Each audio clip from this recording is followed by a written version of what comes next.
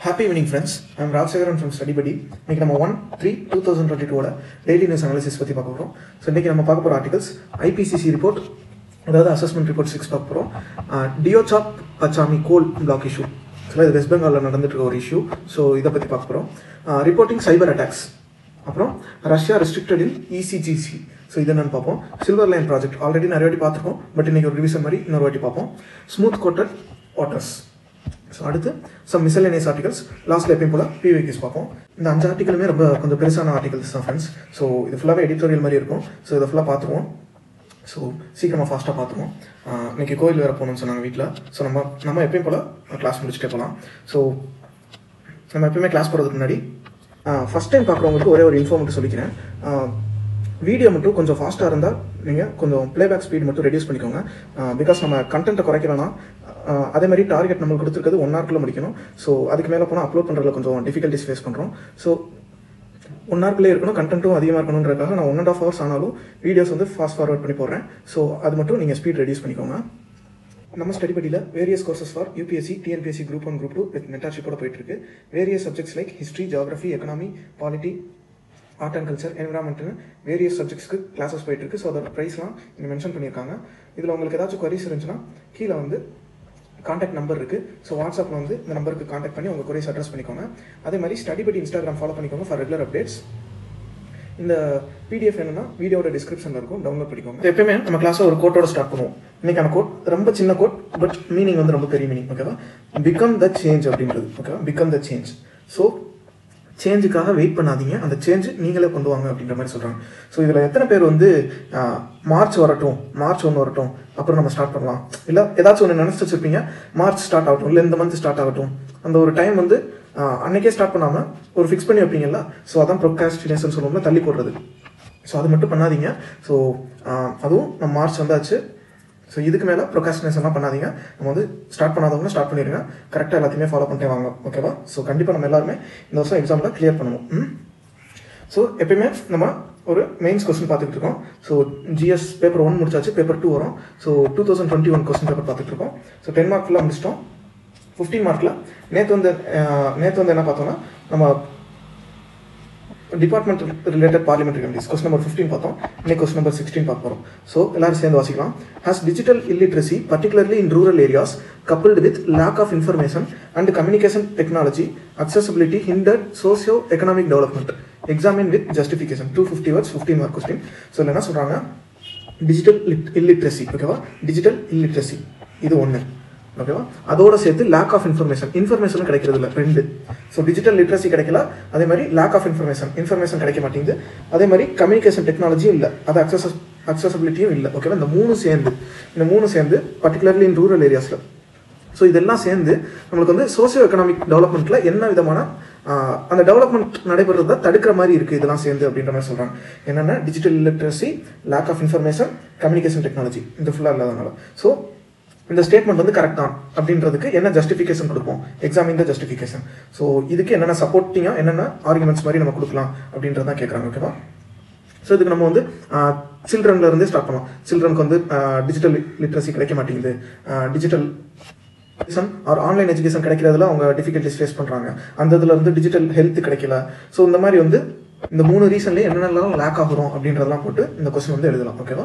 So daily ஒரு question பார்த்துக்கிட்டு இருக்கோம், எப்படி கான்டெக்ட்ல கேட்குறாங்கிறதுக்காக. ஸோ இந்த கொஸ்டினோட இன்னைக்கான ஃபர்ஸ்ட் ஆர்டிகல் கொடுக்கலாம். IPCC warns of multiple climate hazards அப்படின்னு சொல்கிறாங்க. ஓகேவா?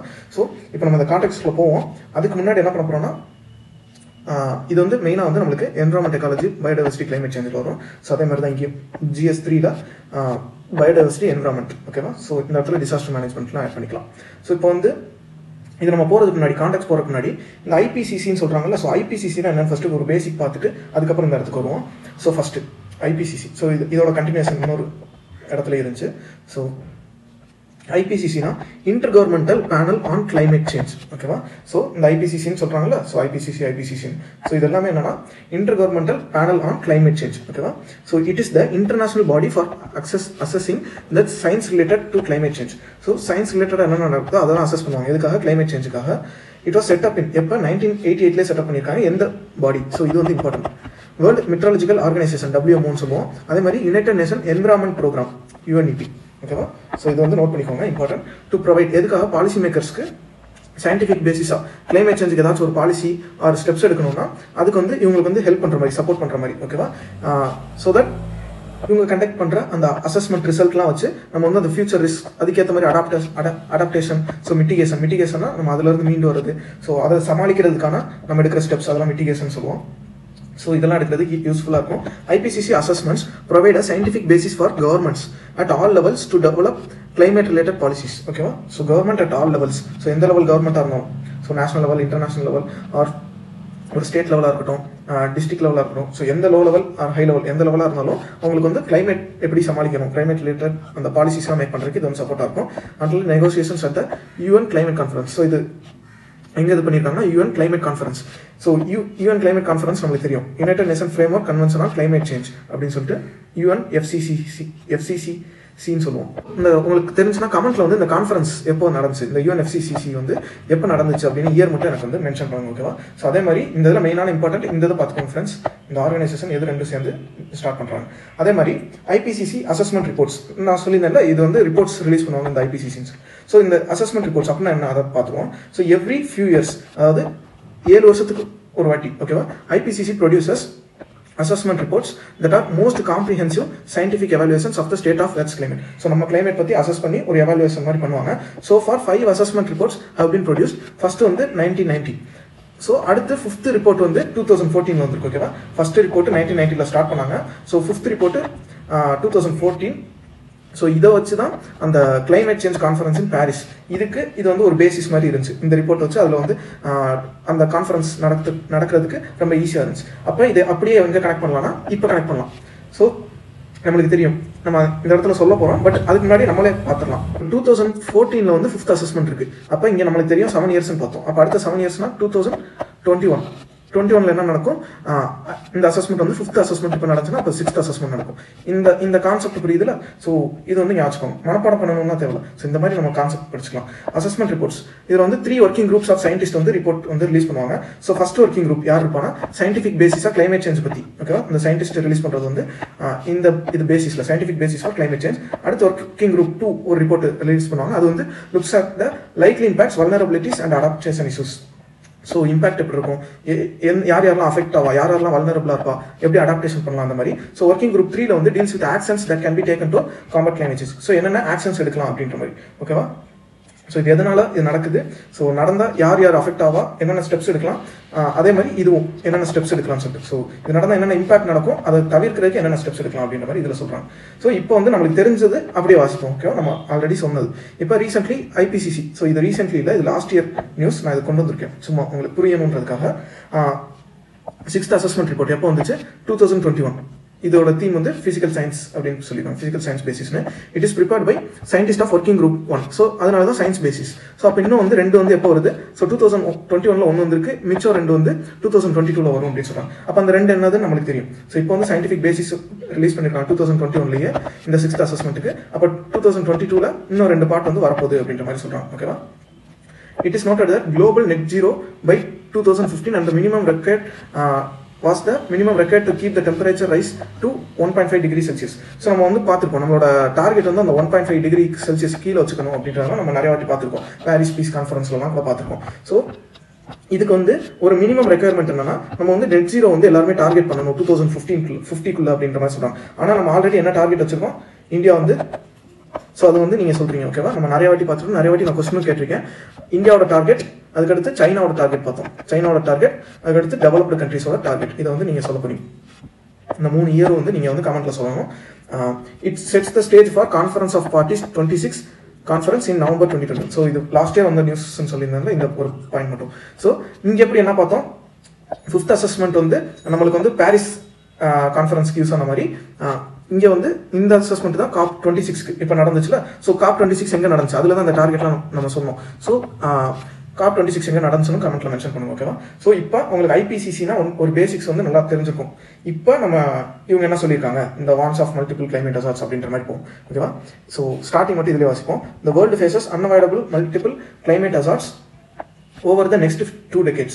So next 2 decadesனா 10 years தெரியும். ஸோ next 20 yearsல வந்து நம்ம வந்து நிறைய ஃபேஸ் பண்ணுவோம். குளோபல் வார்மிங் வந்து 1.5 degree Celsius மேலே போகும், even temporarily exceeding this warming. So இந்த லெவலில் இருக்கும், அப்படி இல்லைனா இதுக்கு மேலேயும் போகலாம் அப்படின்ற மாதிரி சொல்கிறாங்க.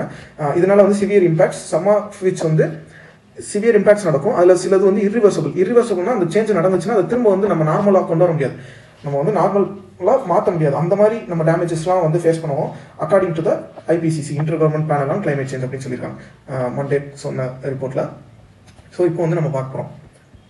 இப்போ இதில் என்ன சொல்லியிருக்காங்கன்னா, this report is a tyre warning about the consequences of inaction. So என்னென்ன நடக்க போகுது அப்படின்னு ஒரு வார்னிங் மாதிரி, ஓகேவா. It shows that climate change is a grave and mounting thread to our wellbeing and healthy planet. So நம்ம wellbeing and ஹெல்த்திக்கு வந்து இது வந்து ஒரு கிரேவ்னா டேஞ்சராக இருக்குது அப்படின்ற மாதிரி சொல்கிறாங்க, ஓகேவா. அவர் actions today will shape how people adapt and nature response to increasing climate risk. So நம்ம என்னென்ன ஆக்ஷன்ஸ் எடுக்கிறோமோ அதை வச்சு தான் வந்து நம்ம வந்து எப்படி அடாப்ட் பண்ண போகிறோம், எப்படி வந்து நேச்சர் நம்மளுக்கு ரெஸ்பான்ஸ் பண்ண போகுது, அந்த மாதிரிலாம் நம்மளுக்கு தெரிய போகுது. So human induced climate change, இது நம்மளுக்கு தெரியும். நான் வந்து ஆந்த்ரோபோசின் அடிக்கடி நம்ம எடிட்டோரியல் பார்க்கும்போது யூஸ் பண்ணுவேன். ஆந்த்ரோபோசின் அப்படின்னா இப்போ இருக்கிறது வந்து ஹியூமனோட எரா மாதிரி, ஓகேவா, ஹியூமனோட டைம் பீரியட் மாதிரி. So human induced climate change, இப்போ வந்து ஹியூமன்ஸ்னால நம்ம கிளைமேட் சேஞ்ச் நடந்துட்டு இருக்கு, including more frequent and intense extreme events has cost white spread adverse impacts and damage to the nature and people. So இப்போ வந்து ஃப்ரீக்வெண்ட்டாக நடக்குது, முன்னாடி நடந்ததோட ரொம்ப ஃப்ரீக்வெண்ட்டாக நடக்குது, அதே மாதிரி ஃப்ரீக்வெண்ட்டாகவும் நடக்குது, அதே மாதிரி எக்ஸ்ட்ரீமாகவும் நடக்குது, ரொம்ப டேஞ்சரஸாகவும் நடக்குது. ஸோ அதோட தாக்கம்லாம் ரொம்ப அதிகமாக இருக்குது. ஸோ இது வந்து நேச்சரையும் பீப்புளையும் டேமேஜ் பண்ணிட்டு இருக்கு. Some development and adaptation efforts have reduced vulnerability across the sectors and regions. The most vulnerable people and systems are observed to be disproportionately affected. So நம்ம எடுத்துக்க கொஞ்சம் டெவலப்மெண்ட் அண்ட் அடாப்டேஷன் எஃபர்ட்ஸ்னால கொஞ்சம் வந்து வல்னரபிலிட்டியை கொஞ்சம் குறைக்கிறோம், ஓகேவா, கொஞ்சம் குறைச்சிட்டு இருக்கோம். ஆனால் அக்ராஸ் த செக்டார்ஸ் வந்து டிஸ்ப்ரொபோர்ஷனேட்டா இவங்களை மட்டும் தாக்குது அந்த மாதிரிலாம் இல்லாமல் ஓவரால் எல்லா செக்டாரையுமே தான் அந்த கிளைமேட் சேஞ்ச் வந்து எல்லாருமே தான் அஃபெக்ட் ஆகுறாங்க அப்படின்ற மாதிரி சொல்றாங்க. அடுத்து the rise in weather and climate extremes have led to some irreversible impacts. சொன்னீங்களா, நம்ம வந்து நார்மலாக வர முடியாத அளவு, ஸோ அந்த மாதிரி இர்ரிவர்சபிள் இம்பாக்ட்ஸ்லாம் நிறையா வந்து நேச்சருக்கும் ஹியூமன் சிஸ்டத்துக்கும் வந்து கொண்டு வந்துட்டு இருக்கு, beyond there ability to adapt. So நம்ம அடாப்ட் பண்ணவே முடியாத அந்த மாதிரியான ஒரு எக்ஸ்ட்ரீம் ஈவெண்ட்ஸ்லாம் நடந்துட்டு இருக்கு. Lucknow and Patna according to one of the several study cited in IPCC report. So IPCC ரிப்போர்ட்ல என்ன சொல்லியிருக்காங்க, Lucknow Patna so are among the cities predicted to reach wet bulb temperature, a metric of humidity. So humidity measure பண்ற ஒரு device, ஓகேவா, wet bulb temperature. இந்த வெட் bulb டெம்பரேச்சர்ன்றது ஒரு unit மாதிரி, ஓகேவா, temperature speed அப்படின்னு சொல்றோம்ல. ஸோ அது மாதிரி இது ஒரு மெஷர், ஓகேவா, மெஷர் ஆஃப் இது வந்து எவ்வளோ இருக்குன்னா 35 degree Celsius if the emissions continue to rice. So இந்த வெட் பல்ப் டெம்பரேச்சர் இது நான் சொல்லும் போது உங்களுக்கு புரியும், ஓகேவா. வெட் பல்ப் டெம்பரேச்சர் என்னன்னு பார்ப்போம். ஸோ அதை பார்க்கும்போது இது ஈஸியாக புரியும். வெட் பல்ப் டெம்பரேச்சர் வந்து நம்மளுக்கு 35 டிகிரி செல்சியஸ் வந்து இருக்கும் அப்படின்ற மாதிரி சொல்றாங்க, ஓகேவா. ஸோ நம்ம பார்த்துட்டு வந்துடும் அதுக்கு அடுத்தது. இப்போ வெட் பல்ப் டெம்பரேச்சர்ன்றது WBT, ஓகேவா, is the temperature read by thermometer. நீங்கள் தெர்மாமீட்டர் இருக்குல்ல, தெர்மாமீட்டர் எடுத்துட்டு அந்த பல்ப் இருக்குல்ல, அந்த எண்ட் பாயிண்ட் அதில் வந்து வாட்டர் சோக் பண்ண துணி, வாட்டர் சோக் பண்ண கிளாத்னா, வாட்டர் சோக் கிளாத்னா தண்ணியில் நினச்ச ஒரு துணி எடுத்து அந்த பல்பை வந்து கவர் பண்ணிடுறீங்க, ஓகேவா. ஸோ இப்போ அது வெட்டாக இருக்கும், ஈரமாக இருக்கும். ஸோ இப்போ அந்த கவர் பண்ணதை வச்சு நம்ம வந்து அந்த ஏர் வந்து பாஸ் ஆகும்போது ஸோ அந்த காற்றில் உள்ள ஈரப்பதம், ஸோ அதை மட்டும் வச்சு டெம்பரேச்சர் வந்து கால்குலேட் பண்ணுறதா அந்த வெட் பல்ப் டெம்பரேச்சர், ஓகேவா. ஏன் இப்படி வந்து கால்குலேட் பண்ணோம் அப்படின்னா, வெட் bulb temperature is the lowest temperature that can be reached under the current ambient conditions by the evaporation of water only. So இதில் வந்து காற்றுல வந்து இருக்க அந்த வாட்டர் மாலிகல்ஸ் அதை மட்டும் தான் மெஷர் பண்ண முடியும். இப்போ சாதாரணமாக டெம்பரேச்சர் பக்கத்தில் ஒரு தெர்மாமீட்டர் பக்கத்தில் ஒரு ஃபயரோ இல்லை அந்த மாதிரி எக்ஸ்டர்னல் ஃபேக்டர் எதுவுமே இல்லாமல் அந்த வெட் கிளாத் வச்சு கவர் பண்ணுறதுனால ஒன்லி அந்த ஏரோட அந்த லோயஸ்ட் ஏரோட அந்த டெம்பரேச்சர் மட்டும் பண்ணும்போது, ஹியூமிடிட்டி வச்சு பண்ணும்போது, ஸோ தட் நம்மளுக்கு அக்யூரேட்டாக கிடைக்கும் அப்படின்ற மாதிரி சொல்கிறாங்க, எக்ஸ்டர்னல் இது இல்லாமல். ஸோ புவனேஸ்வர், சென்னை, மும்பை, இண்டோர், அகமதாபாத் இதில் வந்து எவ்வளோ இருக்கும் இந்த வெட் பல்ப் டெம்பரேச்சர் வந்து 32 to 34 டிகிரி செல்சியஸ் இருக்கும் அப்படின்ற மாதிரி சொல்கிறாங்க, ஓகேவா. ஸோ ஓவரால் அஸ்ஸாம், மேகாலயா இந்த மாதிரி மிச்சம் இருக்க ஸ்டேட்ஸ்லாம் என்ன சொல்கிறாங்க, will be most severely affected, but if emissions keep rising all state will have regions that experience wet bulb temperature of 30 or more, ஓகேவா. 30னாலே நம்மளுக்கு தெரியும், நமக்கு டிகிரி தெரியும். ஸோ 30, 32 இங்கே வந்து 35லாம் சொல்கிறாங்க. ஸோ இந்த அளவு வந்து நார்மலாக அந்த டெம்பரேச்சரே இருக்கும் அப்படின்ற மாதிரி சொல்கிறாங்க. ஸோ இப்போ நம்ம ஃபர்ஸ்ட் ஆர்டிகல் ஃபுல்லாக நம்ம கிளியராக பார்த்தோம், ஓகேவா. ஸோ இந்த இடத்துல ஐபிசிசிலேருந்து ஐபிசிசினா என்னன்னு ஃபர்ஸ்ட் பார்த்தோம், அதுக்கடுத்து நம்ம அதில் என்ன சொல்லியிருக்காங்க அப்படின்னு பார்த்தோம். ஸோ அடுத்த ஆர்டிகல் போகலாம். ஸோ இது வந்து அந்த எக்ஸ்பிளைனர் பேஜில் இருந்துச்சு, ஓகேவா. ஹிந்து முடிச்சுட்டு எக்ஸ்ட்ரா பேஜில் இருந்துச்சு. ஸோ லேண்ட் ப்ரொடெஸ்ட் ஓவர் டியோச்சா பச்சாமி கோல் பிளாக் அப்படின்னு சொல்லிட்டு இது கொடுத்துருந்தாங்க. ஸோ இது வந்து நம்மளுக்கு வந்து ஏன்னா environment ecology biodiversity climate change. So environment ecology biodiversity அதே மாதிரி எக்கனாமி அண்ட் சோசியல் டெவலப்மெண்ட்லேயும் இது வரும். ஸோ அதே மாதிரி தான் இங்கேயும் technology economic development biodiversity environment. So GS3ல வரும். ஓகேவா? ஸோ இது என்னன்னு நம்ம பார்ப்போம். ஸோ என்னதான் ப்ராப்ளம், ஃபர்ஸ்ட் என்ன ப்ராப்ளம், அங்கே என்னதான் இஷ்யூ ஓடிட்டு இருக்கு அப்படின்னு ஃபர்ஸ்ட் பார்ப்போம். இந்த வெஸ்ட் பெங்கால் கவர்மெண்ட்ஸ் ஆம்பிஷியஸ் டியோச்சா பச்சமி ஓகேவா கோல் black mining project has run into hurdles over the land acquisition and other issues. So கோல் மைன் பண்ணணும் அப்படின்னா அந்த பிளேஸ்ல வந்து நிறைய பிளேஸ் தேவைப்படும். அந்த இடத்துல லேண்ட் ஃபுல்லாக அக்யூசியேஷன் பண்ணணும்ல, லேண்டெல்லாம் கையகப்படுத்துறது இந்த அப்படின்னு சொல்லுவாங்க. ஸோ அதெல்லாம் பண்ணணும். அந்த லேண்ட் அக்யூசியேஷன்ல தான் வந்து ப்ராப்ளம். பீப்புள்ஸ் நிறைய பேர் வந்து எதிர்ப்பு தெரிவிக்கிறாங்க அப்படின்ற மாதிரி சொல்றாங்க. So state government is planning to start mining at the டியோச்சா பச்சமி goal black. It is considered to be the largest. So note பண்ணிக்கோங்க, largest goal black in the country அப்படின்ற மாதிரி சொல்றாங்க. Largest goal black in the country வந்து டியோச்சா பச்சாமி. So இது ஏன் கொண்டு வந்தேன்னா, இது வந்து அவ்வளோ இது ஒரு ஸ்டேட் ரிலேட்டட் தான். பட் வந்து இந்த பிளேஸ்லாம் வந்து இப்போ டியோச்சா பச்சமி was recently scene in news. இது வந்து எதுக்கு ரிலேட்டட் டு அப்படின்னா கோல் பிளாக். அப்படி இல்லைன்னா ஸ்டேட்மெண்ட்ஸாக கொடுக்கலாம். It is the largest goal black in country recently scene in news எது அப்படின்னு கேட்டால் நம்ம டியோச்சா பச்சமி. ஸோ இந்த மாதிரி இதை வச்சு நம்ம என்னென்ன பார்க்க முடியும் அப்படின்றதெல்லாம் பார்ப்போம். There are around 12 villages in the project area comprising scheduled caste and scheduled tribes. So அவங்களோட இடத்தெல்லாம் எடுக்கிற மாதிரி இருக்குது அப்படின்னு சொல்லிட்டு. ஸோ இந்த பிக் பாருங்க, இதுதான் வந்து இந்த டியோச்சா பச்சமி கோல் பிளாக். ஓகேவா? இது வந்து அந்த பீர்பம் டிஸ்ட்ரிக்ட்ல இருக்கு. ஸோ 3 வருஷம் வெயிட் பண்ணியிருந்தாங்க பெங்கால் வந்து கிளியரன்ஸ்க்காக. இப்போதான் வந்து கிளியரன்ஸ் கொடுத்தோன்னே இதை வந்து ஸ்டார்ட் பண்ணலாம்னு நினைக்கும் போது பீப்புள் வந்து லேண்ட் அக்யூசியேஷன்ல வந்து போராட்டம் அந்த மாதிரிலாம் ப்ரொடெஸ்ட்லாம் பண்ணிட்டு இருக்காங்க. இது வந்து வந்துச்சுன்னா ஓகேவா, இது வந்துச்சுன்னா இது எதுக்காக கவர்மெண்ட் கொண்டு வரணும்னு அவ்வளோ ப்ரொடெஸ்ட் நடந்தாலும் பீப்புள் எதிர்ப்பு மீறி ஏன் கொண்டு வரணும்னு ட்ரை பண்ணுறாங்கன்னா, இது வந்து 1 lakh எம்ப்ளாய்மெண்ட் ஆப்பர்ச்சுனிட்டிஸ் வந்து இது கிரியேட் பண்ணும் at world's second largest goal black. So இந்தியாவில் ஃபர்ஸ்ட் கோல் பிளாக், இந்தியாவில் லார்ஜஸ்ட், வேர்ல்ட் லெவலில் செகண்ட் லார்ஜஸ்ட் கோல் பிளாக். ஸோ எஸ்டிமேட்டட் கோல் ரிசர்வ் இதில் மட்டும் 2.1 பில்லியன் டன்ஸ் இருக்கும் அப்படின்ற மாதிரி சொல்றாங்க. இதில் இன்வெஸ்ட்மெண்ட் வந்து 12,000 crore வரையும் இன்வெஸ்ட்மெண்ட்ஸ் வந்து பண்ணுவாங்க அப்படின்ற மாதிரி சொல்றாங்க. ஓகேவா? ஸோ ஏன் வந்து இந்த லோக்கல் பீப்புள் வந்து அப்செட் ஆயிருக்காங்க அப்படின்ற மாதிரி பார்ப்போம். ஓகே, அவங்களுக்கு ஏன் பிடிக்கல அப்படின்னா நம்ம சாதாரணமாக பார்த்தோம் லேண்ட் அக்யூசியேஷன் அப்படின்னு சொல்லிட்டு. ஸோ அதை இன்னும் கொஞ்சம் பார்ப்போம். Villages have been organising protest. So protest நடத்திட்டு இருக்காங்க and ரேலிஸ் against the project climbing that there is misleading propaganda that locals are willing to give land voluntarily. அதாவது என்ன சொல்லியிருக்காங்க, இந்த ப்ராஜெக்ட் வரும்போது பீப்புள் வந்து ஆக்சுவலாக வாலண்டரியாவே எல்லாரும் அவங்கவுங்களாவே முன் வந்து அவங்கவுங்க லேண்டை வந்து கொடுக்குறாங்க கவர்மெண்ட்டுக்கு. ஸோ அந்த மாதிரி வந்து சொல்லிட்டு இருக்காங்க. இது வந்து தப்பு. வில்லேஜர்ஸ் வந்து இப்படி கவர்மெண்ட் சொல்றது வந்து தப்பா சொல்றாங்க அப்படின்ற மாதிரி சொல்றாங்க. லோக்கல்ஸ் மெயினா சந்தால் ட்ரைப்ஸ். அப்ப சந்தால் ட்ரைப்ஸ் வந்து இந்த இடத்துல இருக்காங்க அப்படின்றது ஒரு இம்பார்ட்டன்டான பாயிண்ட். ஓகேவா? Have close affinity with the land. So அவங்க வந்து அந்த நியர்பையா ரொம்ப பக்கத்தில் இருக்காங்க. With forest relay on it for needs. So அவங்களோட நீடுக்கு இந்த லேண்ட்லாம் ரொம்ப முக்கியம். Activist set that instead of engaging with the people they are being harassed. So ஆக்டிவிஸ்ட்லாம் என்ன சொல்றாங்கன்னா, இந்த மாதிரி ஒரு ப்ராஜெக்ட் கொண்டு வரணும்னா பீப்புள் கிட்ட பெர்மிஷன் வாங்கணும். ஓகேவா? பீப்புள் கிட்ட பெர்மிஷன் வாங்குறத விட்டுட்டு அவங்களை ஹராஸ் பண்ணிக்கிட்டு இருக்காங்க. அதே மாதிரி அவங்க மேல பொய்யான குற்றங்கள், அந்த பொய் சார்ஜஸ். ஸோ நம்ம இதில் பார்த்துருக்கோம்னா ஜெய்பீம்ல. So falls and serious charges. So இந்த மாதிரிலாம் போட்டு அரெஸ்ட் பண்ணிக்கிட்டு இருக்காங்க அப்படின்ற மாதிரி சொல்றாங்க. ஓகேவா? ஆக்டிவிஸ்ட்லாம். ஸோ ஆக்டிவிஸ்ட்னா அந்த சமூக நிபுணர்கள் அப்படின்னு சொல்லுவாங்களே, சமூக ஆர்வலர்கள் அப்படின்னு சொல்லுவாங்கல்ல. ஸோ அவங்க ஆக்டிவிஸ்ட். ஸோ எக்ஸ்பர்ட்ஸ் என்ன சொல்றாங்க, எக்ஸ்பர்ட்ஸ் என்விரான்மெண்டலிஸ்ட் ஆக்டிவிஸ்ட் அவங்க என்ன சொல்றாங்கன்னா, have raised a host of issues concerning the project. So நிறைய வந்து இஷ்யூஸ் வந்து ரைஸ் பண்ணியிருக்காங்க. And pitfalls of going ahead with plans for open cost mining of goal at a time when there are calls out to cut back on fossil fuel to tackle global warming. So இந்த இடத்துல என்ன சொல்றாங்க, நிறைய issues வந்து rice பண்றாங்க. அதுல ஒன்று இம்பார்ட்டன்டான ஒன்று என்னன்னா, கோலுக்கு இப்போ வந்து மைனிங் வந்து கிரியேட் பண்ணிட்டு இருக்காங்க. எந்த டயத்துல இப்போதான் நம்ம என்ன பண்ணிட்டு இருக்கோம், நெட் ஜீரோ எமிஷன் அது இதுன்னு சொல்லிட்டு, கிளைமேட் சேஞ்ச் அது இதுன்னு சொல்லிட்டு நம்ம வந்து எப்படி இந்த வந்து எமிஷனை குறைக்கலாம், ஃபாசில் ஃபியூல் வந்து எப்படி வெளியே போகலான்னு யோசிச்சுட்டு இருக்க இடத்துல, குளோபல் வார்மிங்கை டேக்கிள் பண்றதுக்காக ஃபாசில் ஃபியூல் வந்து எப்படி வெளியே போகலான்னு யோசிக்கிற டயத்துல இவங்க இப்போ வந்துட்டு கோலுக்கு இது பண்ணிட்டு இருக்காங்க. ஏன்னா ஃபாசில் ஃபியூல்னா நம்மளுக்கு தெரியும், கோல், பெட்ரோலியம், நேச்சுரல் கேஸ். ஸோ இதில் கோல் மேலே இப்போ தான் ஃபோக்கஸ் பண்ணுறாங்க அப்படின்ற மாதிரி. அதே மாதிரி இந்த இடத்துல ஓப்பன் கேஸ்ட் மைனிங்னு இருக்குல்ல.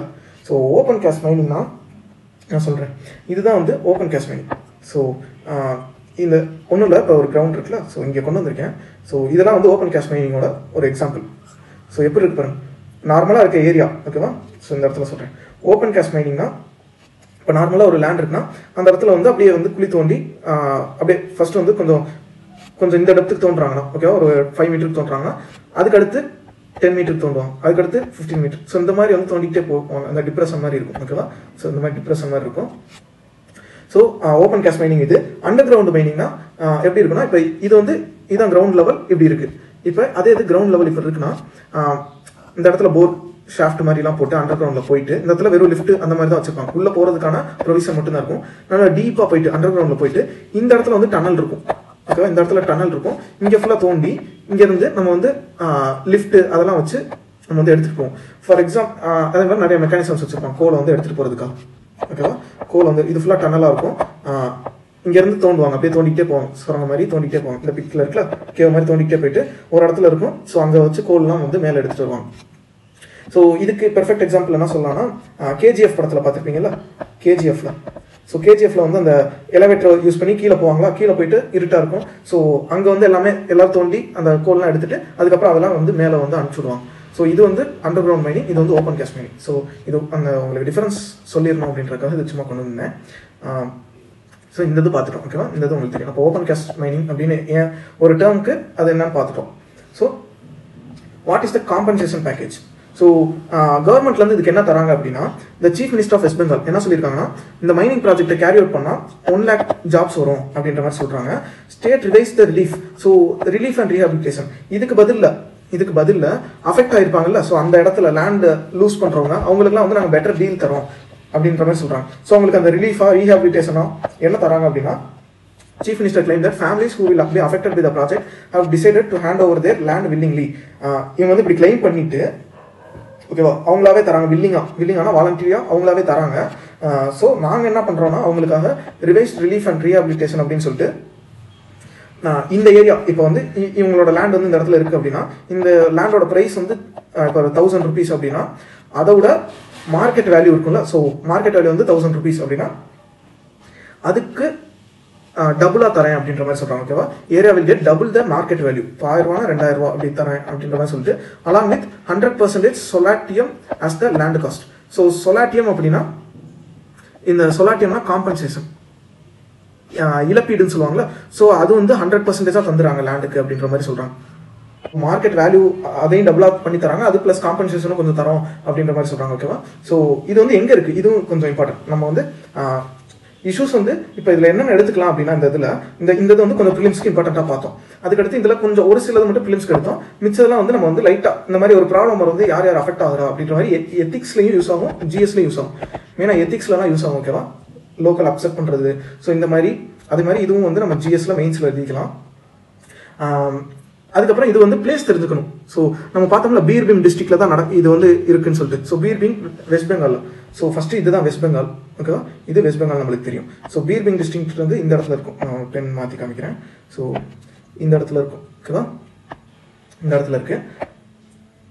ஓகே, இந்த பீர்பிங்ன்றது இந்த இடத்துல இருக்கு. ஓகேவா, ஸோ நம்மளுக்கு இப்போ இது ஒரு இம்பார்ட்டன்ட் கோல் ஃபீல்டு அப்படின்ற மாதிரி பார்த்துக்கோங்க. ஓகேவா, கோல் பிளாக் இருக்குன்னு சொல்லிட்டு. ஸோ எங்கெங்கெல்லாம் கோல் இருக்குன்னு சொல்லிட்டு ஒரு 4 பிளேஸ் கொடுத்துட்டு அதை வந்து ascending order north to சவுத்தோ south to நார்த்தோ அப்படியே அரேஞ்ச் பண்ண சொன்னாங்கன்னா இது வந்து இந்த இடத்துல இருக்குன்னு மட்டும் இந்த லைனில் இந்த இடத்துல இருக்குது அப்படின்ற மட்டும் தெரிஞ்சுக்கோங்க. ஸோ தட் நம்மளுக்கு இங்கேலாம் இருக்குது. ஓகேவா, நிறையா கோல் ஃபீல்ட்ஸ் இருக்குது. So north to south arrange பண்ண சொன்னாங்கன்னா எந்த மாதிரி அரேஞ்ச் பண்ணணும் அந்த மாதிரிலாம் பார்த்துக்கலாம், ஈஸியாக இருக்கும். ஸோ இப்போதைக்கு இது மட்டும் பார்த்துப்போம். ஸோ இந்த பிக் வந்து பார்த்துக்கோங்க. ஓகேவா, இதுதான் வந்து ஒரு ஓப்பன் மைனிங், ஓப்பன் கேஸ்ட் மைனிங்னு சொல்கிறது இதுதான். நார்மலாக இருக்க லேண்டை எப்படி மாற்றி வச்சுருக்காங்க, எவ்வளோ டீப்பாக வந்து இது பண்ணி வச்சுருக்காங்க. ஸோ இந்த இதுவும் நம்ம டீட்டெயிலாக பார்த்தோம். அடுத்தது போகலாம். ரிப்போர்ட்டிங் சைபர் அட்டாக்ஸ் அப்படின்னு ஒரு எடிட்டோரியல். ஓகேவா, ரிப்போர்ட்டிங் சைபர் அட்டாக்ஸ்னா இது ஃபர்ஸ்ட் இது சொல்லிடுறேன். ஸோ இது வந்து நம்மளுக்கு எதில் வரும்னா எக்கனாமிக், அதே மாதிரி மெயின்ஸில் செக்யூரிட்டிலே வரும். ஓகேவா, எக்கனாமிக் டெவலப்மெண்ட்லேயே வரும், அதே மாதிரி செக்யூரிட்டிலே வரும். ஸோ அப்போ இது வந்து GS3ல வருது. ஓகேவா, ஸோ இது என்னன்னு பார்ப்போம். இதுக்கு முன்னாடி லைட்டாக இங்கே மட்டும் சொல்கிறேன். ஸோ சைபர் அட்டாக்ஸ் வந்து நம்மளுக்கு நடக்குதுன்னு தெரிஞ்சுட்டே இருக்குது. ஓகேவா, சைபர் அட்டாக்ஸ் நம்மளுக்கு தெரியும். நிறையா வந்து இந்த ட்ரெண்டில் இந்த மாடர்ன் டேஸில் வந்து சைபர் அட்டாக் வந்து நிறைய இடத்துல நடக்குது. பட் நிறைய இடத்துல என்ன செய்யறாங்க, இந்த சைபர் அட்டாக் நடந்ததை சொல்ல மாட்டாங்க. ஓகேவா, இன்ஃபார்ம் பண்ண மாட்டாங்க, ரிப்போர்ட் பண்ண மாட்டாங்க. நம்ம எப்படி வந்து உமன் வந்து ஹராஸ் பண்ணா, அஃபெக்ட் பண்ணா, ஸோ நிறைய இடத்துல வந்து இன்ஃபார்ம் பண்ண மாட்டாங்க. அந்த இதனால ப்ராப்ளம் வரும் அப்படின்ற மாதிரி எப்படி வந்து சொல்ல மாட்டாங்களோ அந்த மாதிரி வந்து சைபர் அட்டாக் நடந்தாலும் யாரும் வந்து அதை வந்து இன்ஃபார்ம் பண்ண மாட்டாங்க. ஸோ இப்போ உமன் வந்து இந்த மாதிரி சொன்னாதான் நம்மளுக்கு வந்து அதுக்கு என்னென்ன ஸ்டெப்ஸ் எடுக்கலாம் அப்படின்ற மாதிரி வேற என்னென்ன அதை டேக்கிள் பண்ணலாம் அப்படின்ற மாதிரி நம்ம ஸ்டெப்ஸ் எடுக்கலாம், பாலிசி கொண்டு வரலாம். ஸோ அந்த மாதிரி தான் சைபர் அட்டாக்ல இந்த மாதிரிலாம் நடக்குது, இந்த மாதிரி இஷ்யூஸ்லாம் நடக்குது அப்படின்னு தெரிஞ்சாதான் நம்ம அதுக்கேற்ற மாதிரி ஸ்டெப்ஸ் எடுக்க முடியும். ஸோ வந்து ரிப்போர்ட்டிங் சைபர் அட்டாக்ஸை ரிப்போர்ட் பண்ணணும் அப்படின்றத மெயினான கான்டெக்ஸ்டாக சொல்லியிருப்பாங்க. ஸோ இதை பற்றி என்னன்னு பார்ப்போம். Ministry of electronics and information technology, மெய்டின்னு சொல்லுவாங்க. ஸோ மெய்டி அவங்க என்ன சொல்றாங்க, is likely to come out with new cyber security regulations. So புதுசாக ரூல்ஸ் எல்லாம் கொண்டு வர போறாங்க as indicated by the Minister of State at recent cyber security event. ஒரு ஈவெண்ட்ல வந்து இவர் சொல்லியிருக்காரு, the essence of this regulation எதுக்காக அப்படின்னா will be put to the onus of and organizations to report any cyber crime that may be happened against them, including data leaks. So ஒரு கம்பெனியில் வந்து data league ஆயிருக்கோ, so information வந்து திருடு போயிருந்துச்சுன்னா அதெல்லாம் வந்து report பண்ணணும், எந்த சைபர் கிரைம் அட்டாக்காக இருந்தாலும் அப்படின்ற மாதிரி ரெகுலேஷன் வந்து சொல்றதுக்காக. So class 25 of the data protection bill. So நம்மளுக்கு தெரியும் இதுவும் இன்னும் வரல, இன்னும் பாஸ் பண்ணல, இந்த பில் வந்து இன்னும் பாஸ் பண்ணல. ஸோ இந்த பில் வந்தாலும் இதுலேயும் கிளாஸ் 25 வந்து என்ன சொல்லியிருக்காங்கன்னா, data fiduciaries should report any personal and non-personal data breach incident within 72 hours of becoming aware of the breach. So இந்த மாதிரி ரூல்ஸ்லையும் நம்ம கொண்டு வரணும். அதே மாதிரி டேட்டா ப்ரொடெக்ஷன் பில்ல ஆல்ரெடி இது வந்து பில்லா இருக்கு, பாஸ் பண்ண ஆக்டா மாறிடும். ஸோ இந்த இதுலையும் என்ன சொல்லியிருக்காங்க, பர்சனல் டேட்டாவோ இல்லை நான் பர்சனல் டேட்டாவோ லீக் ஆச்சுன்னா 72 ஹவர்ஸ்க்குள்ள எப்போ நம்மளுக்கு பிரீச் ஆயிருக்குன்னு தெரியுதோ, ஸோ இந்த மாதிரி டேட்டா திருட்டு போயிருக்கு நம்மளுக்கு தெரிஞ்சா நெக்ஸ்ட் 72 ஹவர்ஸ்க்குள்ள நம்ம வந்து கம்ப்ளைண்ட் கொடுத்துருக்கணும். ஸோ அதை வந்து இன்ஃபார்ம் பண்ணியிருக்கணும் அப்படின்ற மாதிரி சொல்றாங்க, ரிப்போர்ட் பண்ணியிருக்கணும் அப்படின்னு. Even the golden standard for the protection data namely, so high லெவலில் டேட்டா ப்ரொடெக்ஷனுக்காக ரூல்ஸ் கொண்டு வரது இந்த யூரோப்பியன் யூனியனில் உள்ள general data protection regulation. So இவங்களே என்ன பண்ணியிருக்காங்க, இவங்ககிட்டே ஒரு ரூல்ஸ் இருக்கு இந்த கிளாஸ்ல, அவங்களோட கிளாஸ்ல என்ன சொல்றாங்க, for reporting data breach incidents with in stringent timeline. So அதாவது டேட்டா ப்ரொடெக்ஷனுக்கு இம்பார்ட்டண்டா இருக்க ஒரு டேட்டா ப்ரொடெக்ஷனால இவங்க தான் அப்படின்னு ஒரு ஸ்டாண்டர்ட்ல இருக்க European union general data protection regulation, அந்த ரூல்ஸ்லேயே இந்த மாதிரி வந்து ஒரு கிளாஸ் இருக்கு. அதுக்கு கீழே என்ன சொல்லியிருக்காங்க, டேட்டா பிரீச் ஆச்சுன்னா குறிப்பிட்ட டைம்க்குள்ள நம்ம வந்து ரிப்போர்ட் பண்ணணும் அப்படின்ற மாதிரி சொல்லியிருக்காங்க. So according to the cyber crime மேகசின்ல வந்து என்ன சொல்லியிருக்காங்க, if it where measured as a country. இப்போ இந்த நம்ம சைபர் கிரைம்னால ஒரு மணி வந்து லாஸ் ஆயிருக்கும்ல, ஸோ ஒரு மணி வந்து லாஸ் ஆயிருக்கும். ஸோ இந்த மணியெல்லாம் சேர்த்தோம்னா, ஓகேவா, இந்த மணியெல்லாம் ஆட் பண்ணோம்னா இது மட்டுமே குளோபல் லெவலில் 6 ட்ரில்லியன் அப்படின்றாங்க, 6 ட்ரில்லியன் அப்படின்னு சொல்றாங்க, ஓகேவா, 2021 மட்டும். ஸோ இது வந்து இந்த 6 ட்ரில்லியன்ன்றது வந்து எக்கனாமி வைஸ் பார்த்தோம்னா third largest economy world லெவல்லே. First யூஎஸோட மதிப்பு தான் அதிகம், அதுக்கடுத்து சைனாவோட மதிப்பு அதிகம், அதுக்கடுத்து நம்ம இந்த சைபர் கிரைம்னால போற மணியை வந்து நம்ம வந்து ஒரு கண்ட்ரியா பண்ணோம்னா அது வந்து தேர்டா இருக்கும்.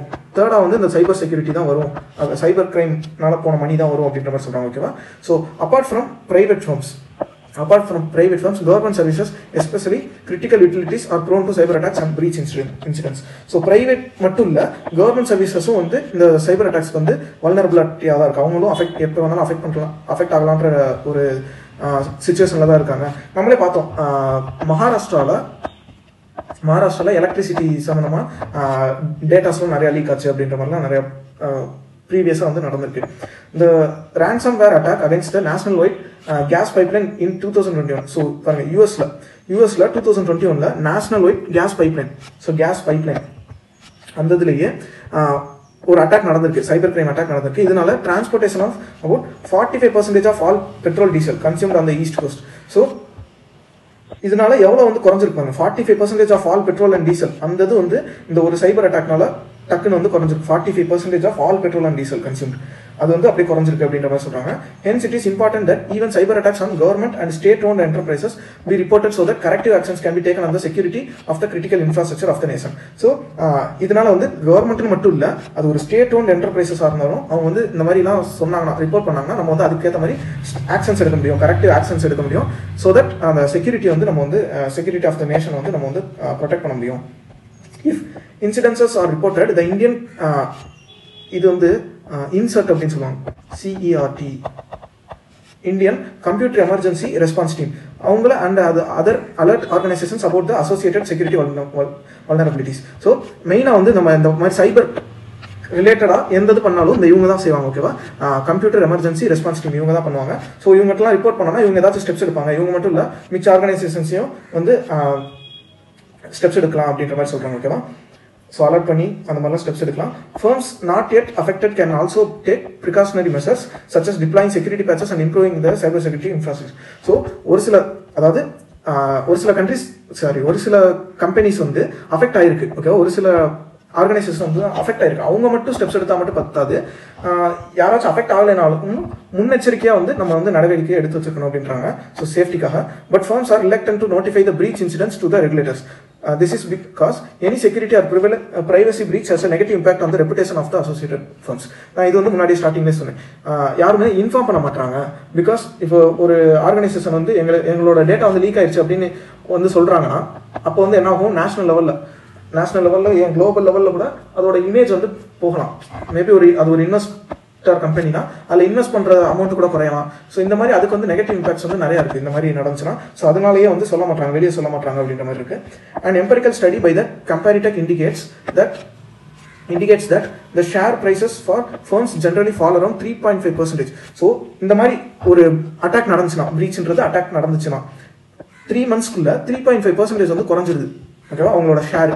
இப்போ ஒரு கம்பெனி வந்து இப்போ ஷேர் மார்க்கெட்டில் இருக்குன்னு வச்சுக்கோங்களேன், அவங்களோட ஷேர்லாம் லிஸ்ட் பண்ணியிருக்காங்க. ஸோ ஷேரில் இருக்குன்னா ஒரு சைபர் அட்டாக் நடந்துச்சுன்னா அடுத்த 3 மாசத்துல 3.5% வந்து அவங்களோட ஷேர்ல கம்மியாயிருக்கு. ஓகேவா, அதுக்கடுத்து long term பிரீச்டு companies under performed இந்த மார்க்கெட். அதுக்கப்புறம் அவங்க வந்து ரீகெயின் பண்றது ரொம்ப கஷ்டமா இருக்கு.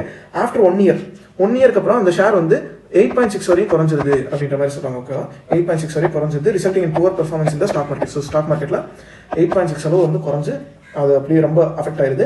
How will the regulator come to know when a firm does not disclose a security breach? So இது வந்து எப்படி வந்து தெரியும் நம்மளுக்கு, இவங்க வந்து சொல்லாமல் விட்டுறாங்க நிறைய பேர். ஸோ அதெல்லாம் எப்படி கண்டுபிடிக்கிறதுனா, it can be done only through periodic cyber security audits. So ஆடிட்னா நம்ம போய் செக் பண்ணுறது. ஓகேவா, ஸோ ஆடிட்டிங் பண்ணணும். அப்பப்போ வந்து கம்பெனி வந்து டைம் டு டைம் போய் செக் பண்ணணும் எல்லா கம்பெனிஸையும் என்னென்ன நடந்திருக்கு அப்படின்னு சொல்லிட்டு. These audit should be comprehensive enough to identify such incidents that might not have been reported by the firm. So இது வந்து காம்ப்ரிஹென்சிவ் டீட்டெயிலாக இருக்கணும். அப்போ தான் வந்து அவங்க ரிப்போர்ட் பண்ணலைன்னா கூட நம்மளுக்கு தெரிய வாய்ப்பு இருக்கும் அப்படின்ற மாதிரி சொல்கிறாங்க. Unfortunately the regulators in the most countries including India do not have such capacity to conduct security audits frequently and completely. So நிறைய countries இந்தியாவை கூட எடுத்துக்கலாம், நம்மகிட்ட அந்த அளவு வந்து செக்யூரிட்டி ஆடிட் பண்ற அளவு ஃப்ரீக்வெண்டா பண்ற அளவு கெபாசிட்டி இல்ல, கம்ப்ளீட்டா நம்மளால பண்ணவும் முடியல. ஸோ பாசிபிள் சொல்யூஷன்ஸ், இதுக்கு என்னென்ன சொல்யூஷன்ஸ் இருக்கலாம்? The first is that government empanel third party cyber security auditors. So கவர்மெண்டால பண்ண முடியலன்னா ஒன்றும் இல்லை, பிரைவேட் நிறைய பேர் இருப்பாங்க, பிரைவேட் ஆர்கனைசேஷன். ஸோ அவங்கள தேர்ட் பார்ட்டியா அவங்கள வந்து இன்க்ளூட் பண்ணி நம்ம பண்ணலாம். For the conduct of periodical cyber security impact assessments primarily amongst all government departments. So மெயினா வந்து all government departments, அதே மாதிரி both at national and state level, so that security threats and incident can be detected proactively and the incidents averted. So இந்த மாதிரிலாம் பண்ணோம்னா, ஓகேவா, national லெவல்லையும் state லெவல்லையும் கவர்மெண்ட் டிபார்ட்மெண்ட்ஸ் எல்லாத்துலயுமே பண்ணோம்னா நம்ம வந்து இந்த மாதிரி இன்சிடென்ட்ஸ் நடக்கிறத வந்து தவிர்க்கலாம் அப்படின்ற மாதிரி சொல்றாங்க, முன்னாடியே கண்டுபிடிச்சு தவிர்க்கலாம்.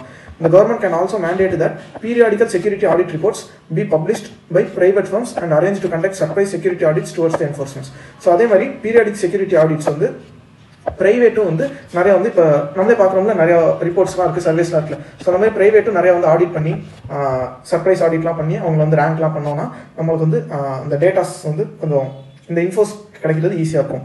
The ministries as a part of cyber security assurance initiatives of the government of India to evaluate and certify IT security products and protect profiles as set up common criteria testing laboratories and certification bodies across the country. So அதுக்காக இப்போ என்ன சொல்கிறாங்கன்னா, இந்த ministry இருக்காங்களா, so இது எந்த ministry இப்போ தானே பார்த்தோம்.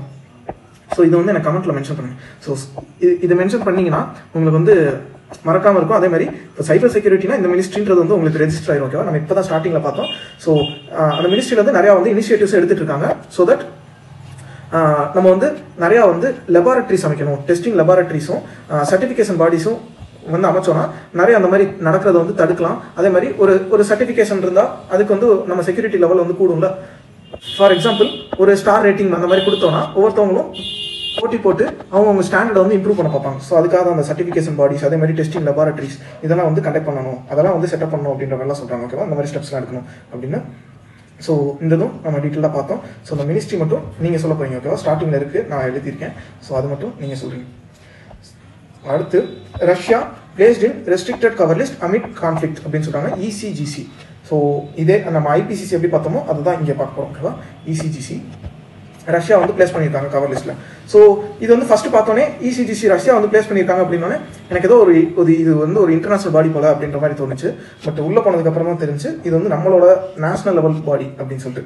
ஸோ பார்க்கும்போது நம்மளுக்கு இந்த மாதிரி தான் இப்போ பிலிம்ஸ்லாம் கேட்கலாம், நிறைய வாய்ப்பு இருக்கும். ECGCன்றது டக்கு நம்மளுக்கு வந்து பார்த்தோன்னா இன்டர்நேஷனல் பாடி, ஏன்னா ரஷ்யாவை ரெஸ்ட்ரிக்ட் பண்ணியிருக்காங்க அப்படின்னா அப்படின்ற மாதிரி தோணும். ஸோ அதுக்காக தான் இதை வந்து கொஞ்சம் டீட்டெயிலாகவே பார்ப்போம். ஓகேவா, ஸோ இது வந்து நம்மளுக்கு வந்து இன்டர்நேஷனல் இம்பார்ட்டன்ஸ், அதே மாதிரி எக்கனாமி அந்த இதுலேயும் வரும். ஸோ மெயின்ஸ்லேயும் நம்மளுக்கு IR இன்டர்நேஷனல் ரிலேஷன்ஸ், இந்த மாதிரி எக்கனாமிக் டெவலப்மெண்ட் GS3லையும் GS2லையும் வரும். ஸோ இது வந்து நம்ம என்னென்னு பார்ப்போம். ஓகேவா, ஸோ ஃபஸ்ட்டு இது சின்னது தான் பட் இம்பார்ட்டண்ட்டாக இருந்துச்சு. இசிஜிசினா ஃபஸ்ட்டு என்னன்னு பார்த்துருவோம். ஓகேவா? Export credit guarantee corporation, export credit guarantee corporation ECGC. இது வந்து ஒரு Holi owned by government of India, மறந்துடாதீங்க. இது வந்து ஒரு Indian organization. It was set up in 1957 with an objective of promoting exports from the country by providing credit risk insurance and related services for exports. அதாவது இந்த பாடியோட objective என்னன்னா, இப்போ வந்து இப்போ நான் இருக்கேன் ஓகேவா, நான் வந்து ஒரு வெளிநாட்டுக்கு வந்து ஓகேவா, வெளிநாட்டுக்கு எக்ஸ்போர்ட் பண்ணுறேன். எக்ஸ்போர்ட்னாலும் நம்மளுக்கு தெரியும், எக்ஸ்போர்ட்னா வேற கண்ட்ரிக்கு அனுப்புறது, இம்போர்ட்னா இறக்குமதி. எக்ஸ்போர்ட்னா ஏற்றுமதி, இம்போர்ட்னா இறக்குமதி, அதாவது வெளிநாட்டில இருந்து நம்ம கண்ட்ரிக்குள்ள வருது. ஸோ இப்போ நான் வந்து ஒரு பெரிய பிஸ்னஸ் நடத்திட்டு இருக்கேன். இப்போ அதுல இருந்து வந்து நான் வந்து கொஞ்சம் சென்ட் பண்றேன் ஓகேவா, ட்ரேடுக்காக வந்து நான் வந்து வெளிநாட்டில் போய் இது பண்றேன். ஸோ திடீர்னு அங்கே ஏதாச்சும் ப்ராப்ளம், ஸோ எனக்கு வந்து அப்படியே லாஸ் அப்படின்னா அதுக்கு வந்து இன்சூரன்ஸ் மாதிரி பண்றதுக்கு வந்து அந்த ரிஸ்க்கை வந்து இன்சூர் பண்றதுக்காக ஓகேவா, அதுக்காக தான் இந்த இவங்க வந்து கேரண்டி. ஸோ நான் போய் பண்ணிட்டு இருக்கேன், திடீர்னு ஃபுல்லாவே அப்படியே போயிருச்சு. இப்போ வந்து லாஸ் ஆயிடுச்சுன்னா நான் வந்து இங்கே வந்து பண்ணிக்கலாம், அதாவது இங்கே வந்து எனக்கு இன்சூரன்ஸ் மாதிரி கவர் பண்ணுவாங்க, இன்சூரன்ஸில் கவர் வாங்க. ஸோ இன்னும் ஈஸியாக சொல்லணும்னா, இப்போ நம்ம கார் வச்சிருக்கோம், கார் வந்து நம்ம ஆக்சிடென்ட் ஆச்சுன்னா அதுக்கு இன்சூரன்ஸ் மணி கொஞ்சம் தருவாங்க, அதை வச்சு நம்ம சரி பண்ணிக்கலாம். அது மாதிரி தான் நான் ட்ரேட் பண்ணுறேன். திடீர்னு வந்து அந்த கண்ட்ரியில் வந்து ஒரு திடீர்னு எதிர்பாராத ஒரு விதமாக, சரி இப்போ வந்து உக்ரைனே எடுத்துக்கலாம். நான் வந்து உக்ரைனில் பண்ணியிருக்கேன், உக்ரைன் வந்து நம்மளோட இருக்குது அப்படின்னா, ஸோ அந்த இதில் வந்து இப்போ அப்படிதான், அவ்வளோதான், என்னோட அங்கே பிஸ்னஸே முடிஞ்சிருச்சு. இப்போ வந்து எதுவுமே பண்ண முடியாது. அந்த மாதிரி இதில் வந்து இப்போ லாஸ் ஆயிடுச்சுன்னா அதுக்கு வந்து இன்சூரன்ஸ் வந்து இவங்க கிளைம் பண்ணலாம் இங்கேருந்து ஓகேவா. ஸோ இந்த இசிஜிசிலேருந்து நான் ஏன் உக்ரைன் அந்த கண்ட்ரியோட சைன் பண்ணியிருக்கணும் அப்படின்னா, நம்ம வந்து இதில் கீழே கண்ட்ரிஸ் வந்து பார்ப்போம், கீழே வரும்போது உங்களுக்கு புரியும். ஸோ இப்போதைக்கு எக்ஸ்போர்ட்டில் இருக்க ரிஸ்க்கை வந்து ஒரு இன்சூரன்ஸ் மாதிரி பண்ணி வைக்கிறதுக்காக ஓகேவா. ECGC is essentially an export promotion organisation. So that இவங்க வந்து எக்ஸ்போர்ட் வந்து ப்ரொமோஷன் பண்ணுவாங்க. இவங்க இருக்காங்கன்ற ஒரு நம்பிக்கையில் நான் வந்து இவங்க இருக்காங்கன்ற அந்த நம்பிக்கை சேஃப்டியில் நம்ம வந்து பிஸ்னஸ் பண்ணலாம், எக்ஸ்போர்ட்லாம் நிறைய பண்ணலாம். Seeking to improve the competitiveness of the Indian exports by providing them with credit insurance covers. So insurance cover இருக்கு. So ECGC provides range of insurance covers to Indian exporters. So இதில் வந்து நிறைய விதமான இது இருக்கு. Different types of credit insurance covers to banks and other financial institutions. So banks, financial institutions, so இந்த மாதிரி எல்லாத்துக்குமே வந்து கவர்ஸ் இருக்கு. Export facility, export factoring facility for MSME sector. So அதே மாதிரி எம்எஸ்எம்இ செக்டருக்கும் இவங்க வந்து ஹெல்ப் பண்ணுவாங்க. Export Credit Guarantee Corporation has decided to modify country risk classification of Russia. So Russia வந்து கொஞ்சம் ரிஸ்க் அப்படின்ற கேட்டகரியில் வச்சிருக்காங்க. So revising its underwriting policy on Russia, ECGC has now put that country in the restricted cover category. So restricted cover category RCC1 from the year முன்னாடி எதுல இருந்துச்சு, open cover category. So open cover category வந்து enable policy holders to obtain cover on a more liberalized basis. அதாவது இதை நான் வாசிச்சு சொல்றேன். Corporation clarified that coverage on export to Russia has not been withdrawn அப்படின்ற மாதிரி சொல்றாங்க. ஸோ இந்த இடத்துல என்னன்னா ஒன்றும் இல்லை, ஓப்பன் அதே மாதிரி ரெஸ்ட்ரிக்டட் அப்படின்னு ஒரு ரெண்டு இருக்கு ஓகேவா. இதில் ஓப்பனில் வந்து கொஞ்சம் லிபரலைஸ்டாக இருக்கும். நீங்கள் வந்து எந்த செக்டார் வேணாலும் போய்க்கோங்க. நான் எக்ஸாம்பிளுக்காக சொல்கிறேன் ஓகேவா. எந்த செக்டாரில் வேணாலும் போய் பண்ணிக்கோங்க, இன்சூரன்ஸ் வந்து கிளைம் பண்ணிக்கலாம் ஏதாச்சும் வந்து. ஸோ இந்த மாதிரி வந்து கொஞ்சம் ஃப்ரீடம் வந்து அதிகமாக இருக்கும், லிபரலைஸ்டாக இருக்கும். இதில் வந்து ரெஸ்ட்ரிக்டடில் வந்து கொஞ்சம் கம்மியாக இருக்கும் ஓகேவா. ஸோ இதில் வந்து கொஞ்சம் நம்மளுக்கு தர அந்த இன்சூரன்ஸ்க்கான அந்த கிளைம்லாம் வந்து கொஞ்சம் கம்மியாக இருக்கும். அதே மாதிரி இது வந்து ரெஸ்ட்ரிக்டட் மட்டும்தானே தவிர, ரெஸ்ட்ரிக்டட் கவர் கேட்டகரி தானே தவிர, ரஷ்யா கிட்ட நம்ம பண்ற கவரேஜையே வந்து வித்ட்ராலாம் பண்ணல ஓகேவா. Has not been withdrawn. இது வந்து ஓப்பன்ல இருந்து ரெஸ்ட்ரிக்டடா மாத்திருக்காங்க. ஸோ தட் கொஞ்சம் ரெஸ்ட்ரிக்ஷன்ஸ் அதிகமா இருக்கும் ஓகேவா. ரெஸ்ட்ரிக்ஷன்ஸ் வந்து அதிகமா இருக்கும். இப்போ இதுல வந்து எத்தனை கேட்டகரி தான் இருக்கு அப்படின்னு வந்து தோணுச்சு. இதை ரெண்டு பார்த்தோன்னே அப்போ வந்து எத்தனை கேட்டகரி இருக்கு, இந்த இதுல இருந்து இந்த மாத்திருக்காங்கன்னா அப்போ எத்தனை கேட்டகரி இருக்குன்னு பார்க்கும்போது அந்த மினிஸ்ட்ரி வெப்சைட்ல போகும்போது மினிஸ்ட்ரி ஆஃப் காமர்ஸ் அண்ட் இண்டஸ்ட்ரியில் வந்து அப்படி உள்ள போகும்போது இசிஜிசி கவர் அப்படின்னு சொல்லி இதில் இருந்துச்சு ஓகேவா. இசிஜிசி கவர்னு சொல்லிட்டு ஸோ அதில் தான் எடுத்திருக்கேன். இசிஜிசி கவரில் வந்து எதெல்லாம் வந்து 7 கேட்டகரிஸ் அப்படின்னு சொல்கிறாங்க.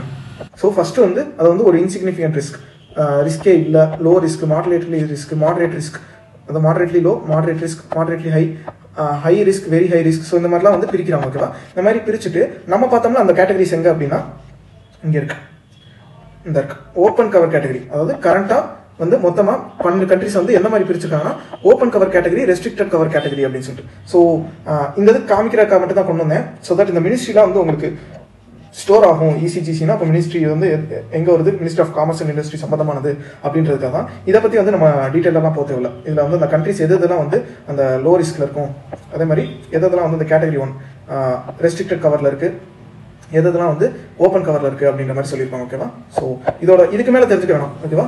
இதில் அந்த பர்சன்டேஜ் அந்த மாதிரிலாம் வந்து இந்த நம்பர்ஸ் இதெல்லாம் வந்து தெரிஞ்சுக்கலாம்.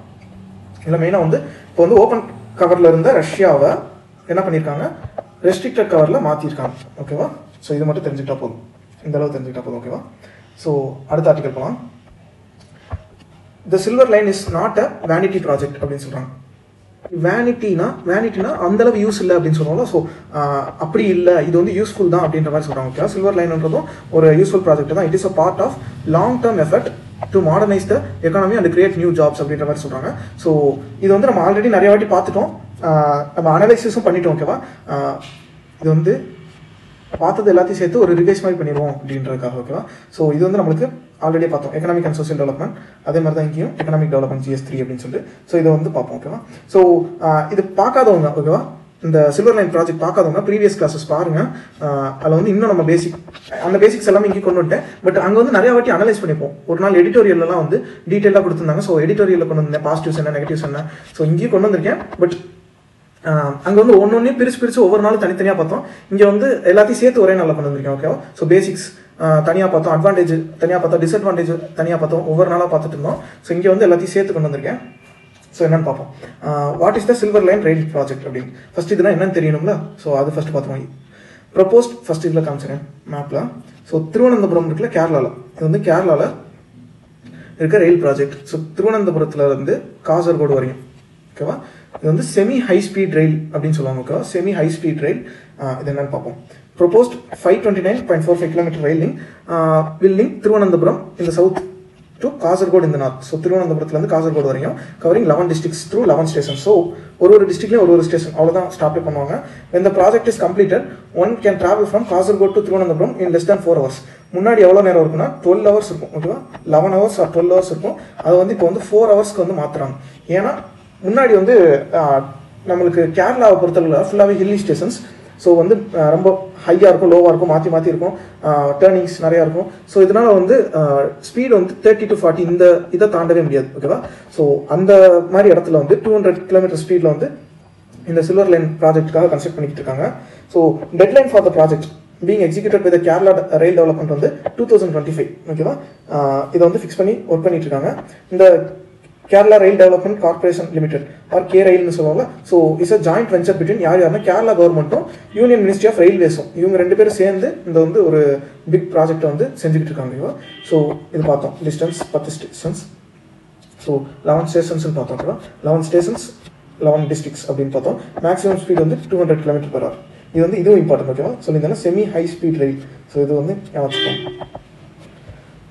ஸோ இதில் என்னென்ன பாசிட்டிவ்ஸ் அப்படின்னா, reduces the pressure on Kerala's heavily choked 1800 km highways. So இப்போதைக்கு இருக்க ரோட்வேஸில், ஓகேவா, ஹைவேஸில் கேரளாவில் 1800 km டிராஃபிக் அண்ட் ப்ரெஷர் இது ஃபுல்லாத்தையுமே இது வந்து ரெடியூஸ் பண்ணும். ஓகேவா? ரெடியூஸ் பண்ணும். Fast high quality connectivity. So நம்மளே பார்த்தோம்ல எவ்வளோ சீக்கிரமாக வந்து போகிறோம், 12 hours வந்து 4 hours வந்து மாற்றி தருது அப்படின்ற மாதிரி பார்த்தோம்.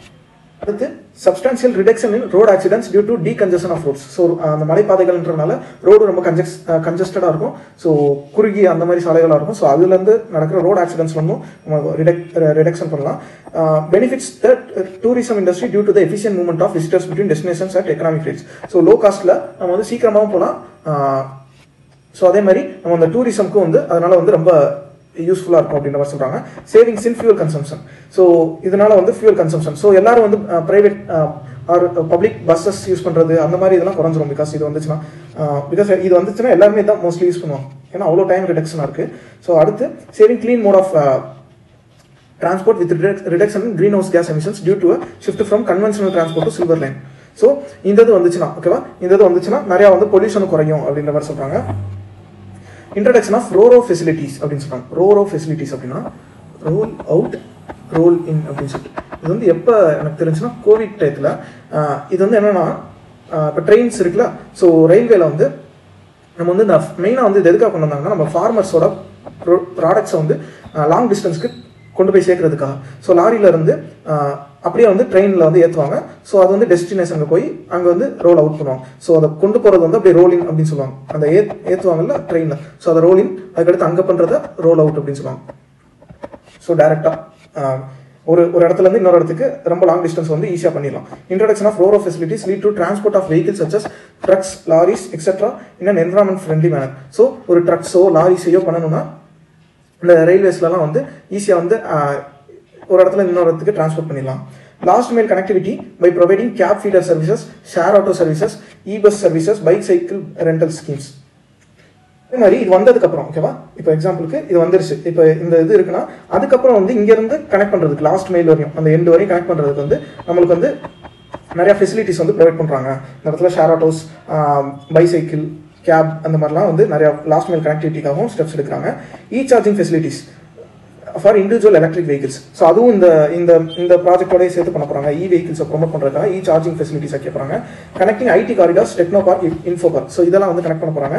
Direct and indirect employment opportunities during construction period and post project operation period. So construction பீரியடாக இருக்கட்டும், அப்போ இல்லைன்னா கன்ஸ்ட்ரக்ட் பண்ணி முடிச்சோன்னே இந்த ப்ராஜெக்ட் ஆப்ரேஷனில் இருக்க அந்த டைமாக இருக்கட்டும், டேரெக்டானா அப்படியே டேரெக்டாக இப்போ ரயில்வேஸில் இப்போ அந்த ரயில்வேஸ்லேயே வேலை பார்ப்பாங்கல்ல. ஃபார் எக்ஸாம்பிள் இப்போ உங்களுக்காக சொல்கிறேன், அந்த ட்ரெயினில் டிரைவர், ஸோ அது வந்து டிரைவ் பண்ணுறவங்க இவங்களெல்லாம் வந்து டைரக்ட் எம்ப்ளாய்மெண்ட் அப்படின்னு சொல்லுவோம். இன்டைரக்ட் எம்ப்ளாய்மெண்ட்னா இப்போ எனக்கு வந்து இப்போ இந்த இடத்துல சொல்கிறேன், இப்போ நான் வந்து திருவனந்தபுரத்தில் இருக்கேன்னு வச்சுக்கோங்களேன். எனக்கு வந்து வேலை வந்து திருச்சூரில் தான் இருக்குது அல்லது எர்ணாகுளத்தில் தான் இந்த இடத்துல ஒரு ஒர்க் இருக்குது அப்படின்னு வச்சுக்கோங்க. இந்த கனெக்டிவிட்டி இல்லாமையே நான் இவ்வளோ நாள் வந்து வேலைக்கு போயிருக்க மாட்டேன். ஸோ இப்போ இந்த கனெக்டிவிட்டி வந்தோடனே நான் இந்த எம்ப்ளாய்மெண்ட்டுக்கு எனக்கு ஒரு ஆப்பர்ச்சுனிட்டி கிடைக்கல. ஸோ இதுதான் வந்து இன்டைரக்ட் அப்படின்ற மாதிரி சொல்கிறாங்க. இன்டைரக்ட் எம்ப்ளாய்மெண்ட் அப்படின்னு சொல்லிட்டு 1 minute ஃப்ரெண்ட்ஸ்.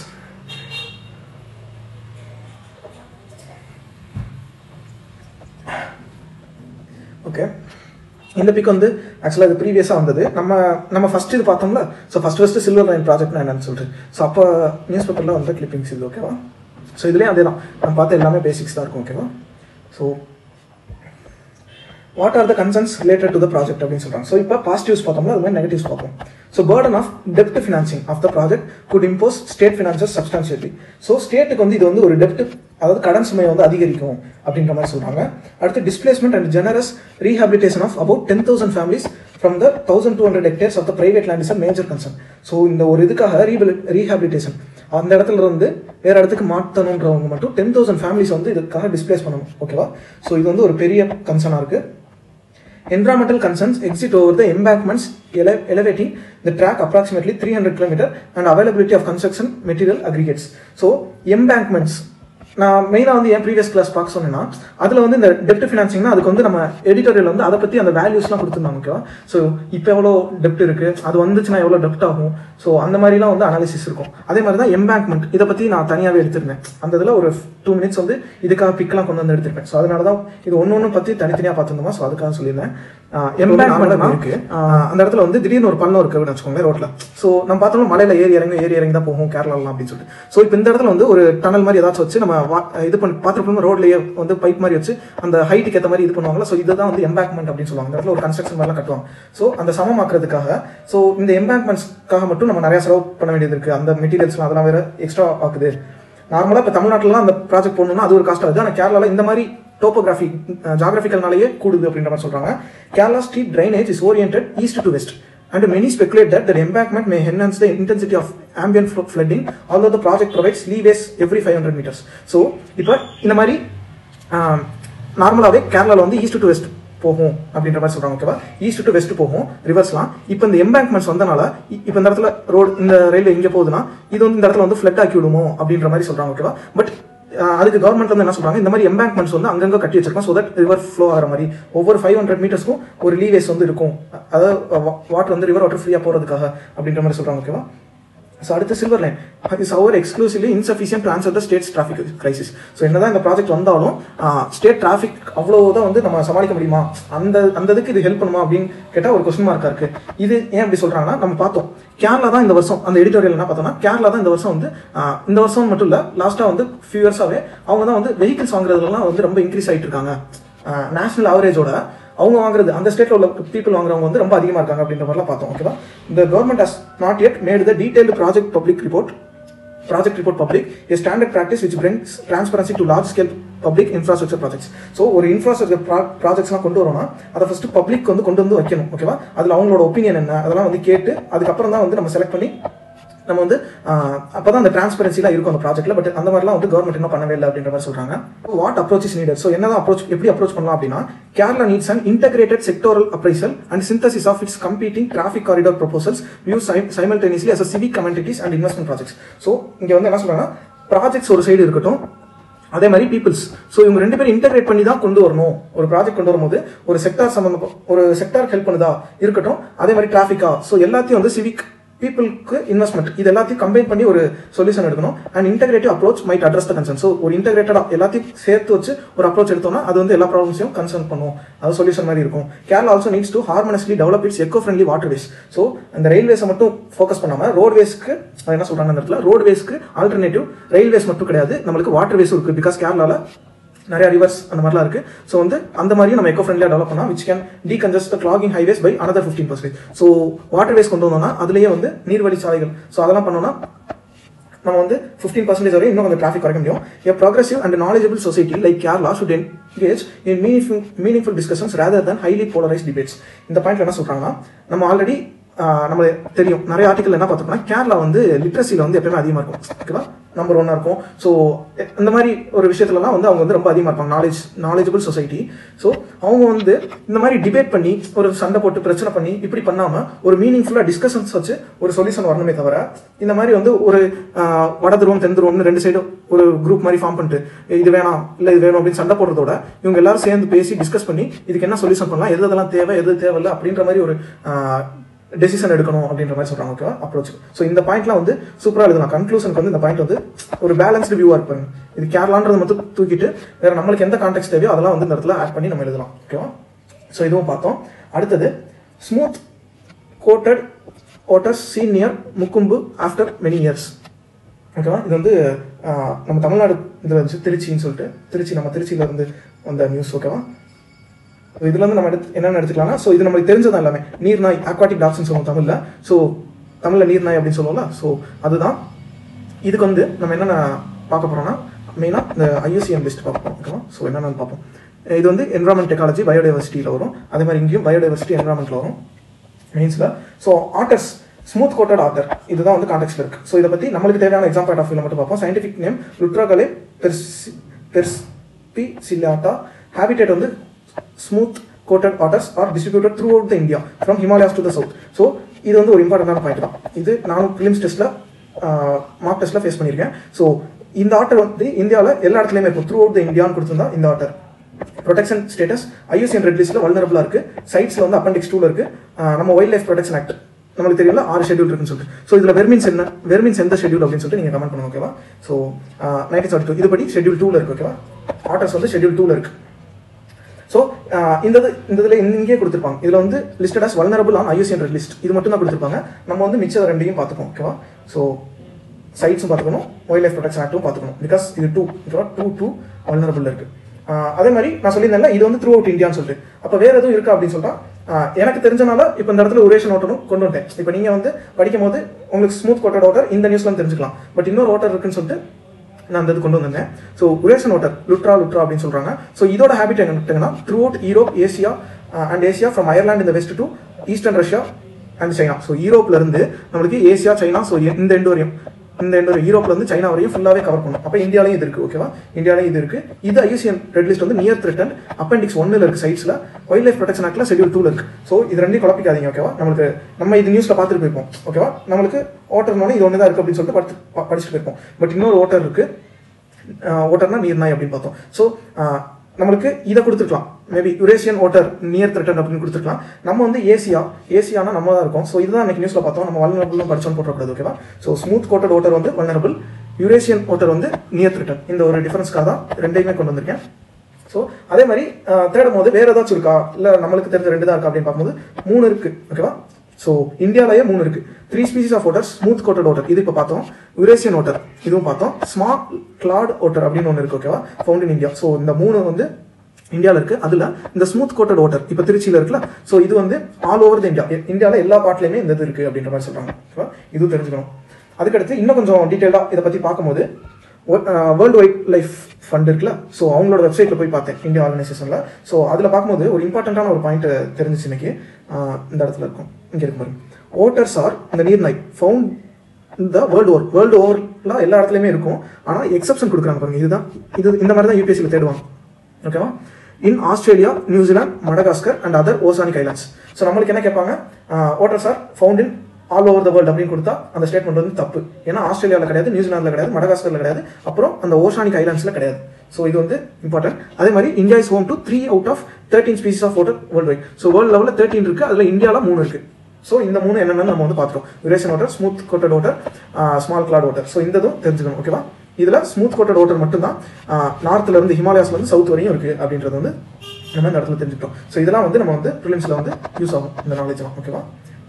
ஸோ அடுத்து இது ஆக்சுவலாக ஆர்டிக்கலாக கொண்டு வரல, பட் இது கொஞ்சம் இன்ட்ரெஸ்டிங்காக இருந்துச்சு, அதனால கொண்டு வந்தேன். ஓகேவா? ரஷ்யன் அட்டாக்னால உக்ரைனியாவில் இருந்த வேர்ல்ட்ஸ் லார்ஜஸ்ட் கார்கோ பிளேன். ஓகேவா? உக்ரைனியனோடது வேர்ல்ட்ஸ் லார்ஜஸ்ட் கார்கோ பிளேன் இந்த பிளேன் தான். ஸோ இது வந்து டெஸ்ட்ராய் ஆயிடுச்சு அப்படின்ற மாதிரி சொல்கிறாங்க. இதில் பாருங்க 6 என்ஜின்ஸா, 84 மீட்டர் லாங்கா, பேர் ஆண்டனோவ் AN-25 225. ஓகேவா? ஸோ ஆண்டனோவ் இது வந்து ஆக்சுவலாக அந்த கம்பெனியோட நேம். ஓகேவா? இந்த கம்பெனியோட நேம். ஸோ ஃப்ளைட் பேர் வந்து ஆண்டனோவ் AN-225 ஏர்க்ராஃப்ட். இவங்க கூப்பிட்றது வந்து மிரியா அப்படின்னு சொல்லுவாங்க. ஸோ மிரியானா கூட இந்த இடத்துல கொடுத்துருப்பாங்க, மிரியாவோட மீனிங் கொடுத்துருப்பாங்க. இந்த இடத்துல இருக்கு உக்ரைனியன் நேம் மிரியா ட்ரீம் அப்படின்னு சொல்லுவாங்க. ஓகேவா? ஸோ 32 வீல் லேண்டிங் கியர் இருக்கும். ஸோ இதில் வீல்ஸ் மட்டும் இந்த லேண்டிங்காக வீல்ஸ் இருக்குல்ல, ஸோ இது மட்டும் 32. ஸோ 1988 ரன் ஆகிட்டு இருந்தது. இப்போ வந்து இந்த அட்டாக்னால, ரஷ்யன்ஸ் அட்டாக் பண்ணனால நின்றுட்டு இருந்தது. ஆக்சுவலாக நின்றுட்டு தான் இருந்துச்சு, ஏர்போர்ட்டில் நின்றுட்டு இருந்தது. பேஸில் ரஷ்யன்ஸ் வந்து அங்கே அட்டாக் பண்ணனால இது வந்து அஃபெக்ட் ஆச்சு. இனிமேல் பறக்க முடியாத நிலமா வரலாம், இதை ரிப்பேர் பண்ண முடியலன்னா பறக்க முடியாத நிலமா வந்துடலாம் அப்படின்ற மாதிரி சொல்லியிருப்பாங்க. ஸோ அதே மாதிரி இதில் ஒரே ஒரு வேர்டு மட்டும் சொல்லியிருப்பாங்க அந்த இடத்துல. த loss of this unique aircraft is great loss not only to the Antonov company, அந்த கம்பெனிக்கு மட்டும் இல்லை, உக்ரைனுக்கு மட்டும் இல்லை, but for the entire aviation world. So whole வேர்ல்டுக்குமே இந்த ஒரு வேர்ல்ட்ஸ் லார்ஜஸ்ட் கார்கோ பிளேனை வந்து நம்ம இழந்திருக்கோம் அப்படின்ற மாதிரி சொல்லுங்க.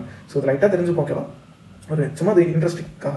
அதே மாதிரி GDP likely to grow at 8.9% instead of 9.2. இது யாருன்னா என்எஸ்ஓனா நம்மளுக்கு ஆல்ரெடி தெரியும், நேஷனல் ஸ்டாட்டிஸ்டிக்கல் ஆஃபீஸ். ஓகேவா? இவங்க வந்து என்ன சொல்லியிருப்பாங்க, முன்னாடி வந்து நம்ம 9.2 சொல்லியிருக்கும் போது நம்ம இதை பற்றி டீட்டெயிலாக பார்த்தோம். இவங்களே இப்போ வந்து மாற்றிட்டாங்க, 9.2 growth வராது, நம்மளுக்கு 8.9 தான் வரும் அப்படின்னு இருக்காங்க. ஸோ ஏன்னா ஒன்று இவங்க சொல்றது பேண்டமிக், இன்னொன்று என்ன சொல்றாங்கன்னா இப்போ நடக்கிற இந்த ரஷ்யா உக்ரைன் டென்ஷன்னால நம்மளுக்கு வந்து ஆயில் எல்லாமே மாறப்போகுது, க்ரூட் ஆயில், பவர், கோல் செக்டார் எல்லாமே வந்து மாறப்போகுது. ஸோ அதனால வந்து நம்மளோட growth குறைய போகுது அப்படின்ற மாதிரி சொல்லியிருக்காங்க. ஸோ இது வந்து மிச்சம் எல்லாமே நம்மளுக்கு தெரியும். ஓகேவா? இந்த கான்டெக்ட் மட்டும் தான் பார்த்தா போதும், நமக்கு என்ன சொல்லலாம் நம்ம ஆல்ரெடி நிறைய வாட்டி பார்த்துட்டோம். பட் இதுவும் ஒரு வாட்டி ரிவிஷனுக்காக இந்த ஒரு பாயிண்ட் மட்டும் கொண்டு வந்திருக்கேன். என்எஸ்எஸ்ஓவும், ஓகேவா, நேஷனல் சாம்பிள் சர்வே ஆஃபீஸும், இது வந்து முன்னாடி வந்து மினிஸ்ட்ரி ஆஃப் ஸ்டாட்டிஸ்டிக்ஸ்ல இருந்துச்சு. இதையும் சென்ட்ரல் ஸ்டாட்டிஸ்டிக்கல் ஆஃபீஸ், ஓகேவா, இது ரெண்டையும் வந்து 2019 மெர்ஜ் பண்ணாங்க. ஓகேவா? என்எஸ்எஸ்ஓ இது ஆல்ரெடி சொல்லியிருக்கேன், பட் ரிவிஷனுக்காக இன்னொரு வாட்டி சொல்றேன், இம்பார்ட்டன்ட்ன்றனால. என்எஸ்எஸ்ஓவும் சென்ட்ரல் ஸ்டாட்டிஸ்டிக்கல் ஆஃபீஸ் சிஎஸ்ஓவும் சேர்ந்து இப்போ எப்படி இருக்காங்க, நேஷனல் ஸ்டாட்டிஸ்டிக்கல் ஆஃபீஸ் அப்படின்ற மாதிரி இருக்காங்க. ஓகேவா? என்எஸ்ஓன்னு சொல்லிட்டு. ஸோ இப்போ இவங்க மினிஸ்ட்ரி வந்து மாஸ்பி, ministry of statistics and program implementation. So இந்த பாயிண்ட் மட்டும் தெரிஞ்சுக்கணும். ஓகேவா? என்எஸ்ஓ பற்றி இம்பார்ட்டன்ட் மிச்சது வந்து நம்மளுக்கு தெரியும், இதில் ஃபுல்லாக தெரியும். அதே மாதிரி குவாட் வந்து பார்க்காதவங்க பாருங்க. ஓகேவா? குவாட் ப்ரீவியஸ் கிளாஸில் பார்க்காதவங்க பாருங்க, டீட்டெயிலாக எடுத்துப்பேன். ஸோ யூடியூப் தமிழில் 1 2 3 போடுவீங்களா? ஸோ ஃபஸ்ட்டு அந்த ஃப்ரண்ட் பேஜை வந்து கவர் பேஜாக போடும்போது ஸோ அதில் வந்து இதை வந்து நோட் பண்ணிக்கோங்க. ஓகேவா? ப்ரீவியஸ் கிளாஸில் இருக்கும். தெரிஞ்சவங்க யாராச்சும் நோட் பண்ணியிருந்தாலும் டேட் வந்து சொல்லுங்கள், கமெண்ட்டில் போடுங்க. அதே மாதிரி நம்ம ஸ்ரீலங்கா ஃபிஷர்மேன் இந்த இஷ்யூவும் நம்ம டீட்டெயிலாக நிறைய வாட்டி பார்த்துருக்கோம். மேப், பால் பே எல்லாமே டீட்டெயிலாக பார்த்துருக்கோம். ஸோ அதுவும் பாருங்கள். அதே மாதிரி கட்டி சக்தி, பிஎம் கட்டி சக்தி, ஆனால் அது பார்த்து ஒரு 20 days கிட்ட ஆகுது. ஸோ 20 days முன்னாடி இருக்கிறதுல தேடுங்க. ஓகேவா? ஸோ ஜனவரி மந்த்தில் தேடுங்க.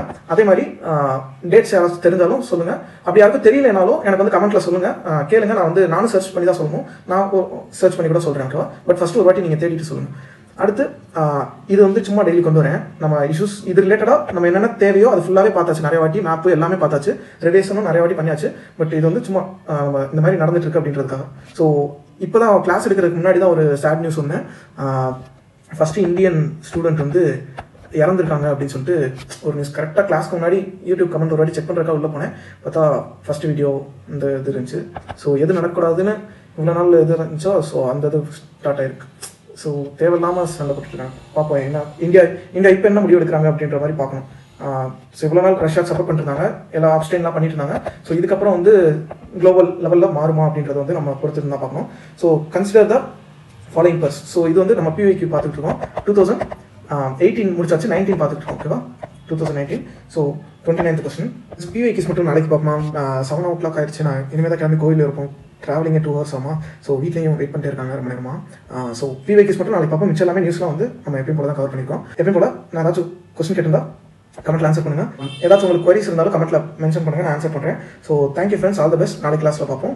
எல்லோரும் சேஃபாக இருங்க. சாமி கும்பிட்டு இந்த மார்ச் 1 இருந்து யார் யார் ஸ்டார்ட் பண்ணாமல் இருந்தீங்களோ, படிக்க ஃபுல் ஃபோர்ஸாக உட்காராமல் இருந்தீங்களோ, ஸோ அவங்களும் எல்லாருமே இந்த last 3 months March April May தான் இருக்குது, 3 மாதம். ஸோ நம்மளால் முடிஞ்ச எஃபர்ட் போடுவோம்.